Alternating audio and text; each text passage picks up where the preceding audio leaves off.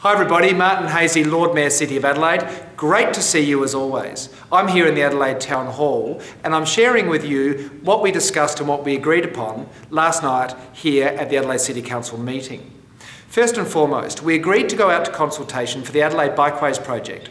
And what we're doing is we have a number of design typologies on display at Park 23, which is at the top of Anzac Highway. But that's going to inform our ultimate design for a north, south and east-west cycling corridor, which we will set about next year. So please do visit the Your Say Adelaide website and make your voice known. We'd love to know your views.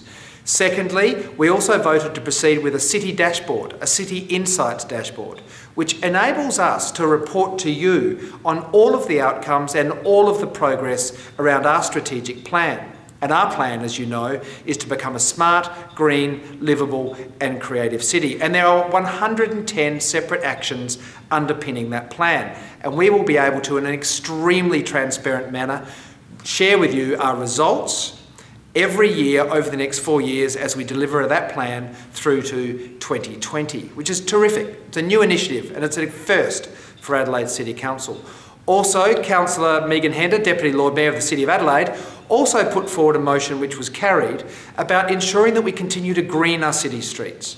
And in doing so, we're going to start laying out some more planters and some more pots around our street, because greener streets are better streets, and better streets make better amenity for better communities. Great to see you everyone. Look forward to seeing you next time.